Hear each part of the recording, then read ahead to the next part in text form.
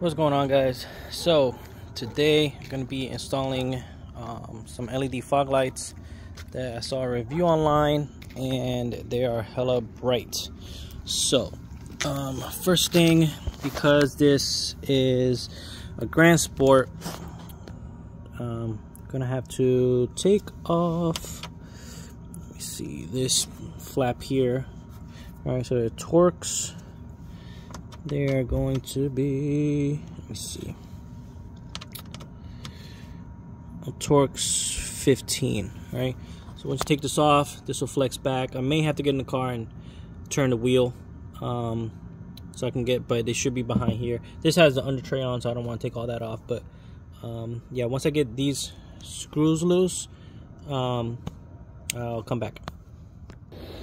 Alright guys, so I took the Torx off, I guess, and then turning the wheel to the side, but if you can see right in there is where the bulb is.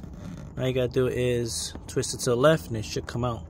It'll be kind of hard to do this with the phone, but again, just grab in there, twist, and disconnect. You might want to disconnect the plug first if you can, and then take the bulb out. That way you don't have to try and do both after you take the bulb out. It might be a little harder. Alright guys, like that. See, I got the connector.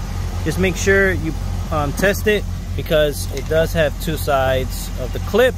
So just make sure you connect it to the right one. If it doesn't turn on with one way, just flip it around. And obviously, you can see it's on. So just repeat the other side.